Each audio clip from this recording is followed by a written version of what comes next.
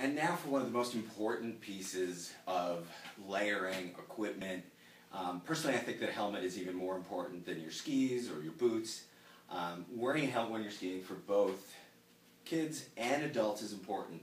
I know a lot of people, they make their kids wear a helmet and then they don't wear one themselves, and I think that's just crazy. Helmets are great for everybody. They're super warm, they're super comfortable.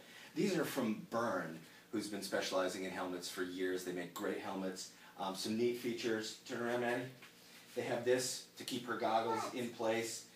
On the back of my helmet, there's a knob to adjust. So like I mentioned in other videos, if you're wearing a hood under your helmet, you can make it a little bit bigger, take your hood off, make it a little bit tighter. And wearing a helmet is something that I think all skiers and snowboarders should do for a great fun day on the slopes. And while helmets are serious business, they don't have to be all business.